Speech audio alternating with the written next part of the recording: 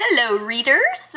Today we're going to venture into Chapter 4 of I Survived the Sinking of the Titanic in 1912. Phoebe wasn't taking any chances with George. "I'm not letting you out of my sight," she announced after they had finished breakfast. "I'm your guardian angel." "I didn't know angels wore spectacles," he said, tugging on one of Phoebe's curls. "The smart ones do," Phoebe said, grabbing George's arm. She offered him a lemon drop from the little silver tin she had been carrying around since London. George made a face. He hated those old lady candies. George wanted to go find Marco and Enzo and hear more about Italy. He wanted to ride the elevators up and down. Hardly any other ship in the world had elevators. Better yet, he wanted to find Mr. Andrews, the ship's designer. When Mr. Andrews had stopped by their table at dinner the first night, George thought he was just another boring millionaire coming over to kiss Aunt Daisy's hand. But Mr. Andrews was different. "He built the Titanic," said George. Mr. Andrews smiled. "Not by myself. It took thousands of men to build her. But I did design her, that's true." He invited George and Phoebe to come with him to the first-class writing room. He unrolled the ship's blueprints across a long, polished table. It was like looking at the skeleton of a giant beast.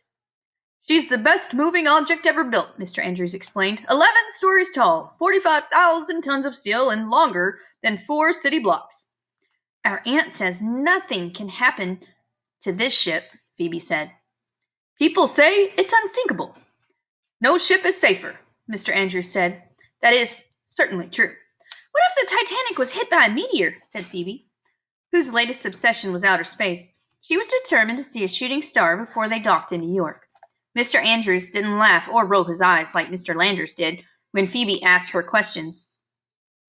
"I hadn't planned on any meteors hitting the ship," Mr. Andrews said thoughtfully, "but I'd like to think she could take almost anything and still float." Phoebe seemed satisfied. "Are there any secret passengers?" said George. Mr. Andrews studied his blueprints and then pointed to the boiler rooms. "There are escape ladders," he said. "They run up the starboard side of the ship, up 2 decks. Through the stokers' quarters and into their dining hall. I hear the crew likes them instead of the stairs." George could have stayed there all night. He asked a million questions, and Mr. Andrew answered every single one. "I was like you when I was a boy," Mr. Andrews said, just before Aunt Daisy came to haul George off to bed. "One day, I predict, you'll build a ship of your own." George knew that would never happen. He could barely get through a day at school. But he liked that Mr. Andrews said it, and he sure wanted to find those secret ladders. But Phoebe had different ideas. First, she dragged George to the first-class library so she could check out a book on Halley's Comet. Then she took him on a walk of the boat deck.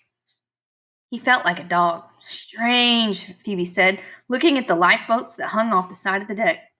"There are only 16 boats. That's not nearly enough for everyone." "The ship's unsinkable," George said.